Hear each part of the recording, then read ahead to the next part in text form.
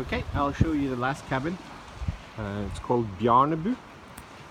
It's one of the smaller ones, the ones that are available for us this weekend.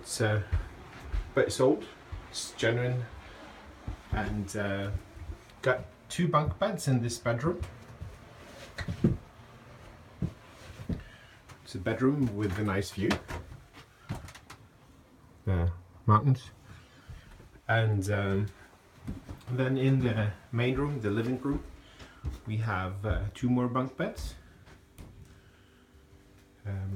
It's a basic cabin with rough walls, and you know, like the rest of the cabins, they're self-sufficient with all the things you need. And then we have the bathroom, just a standard small bathroom with a toilet and shower.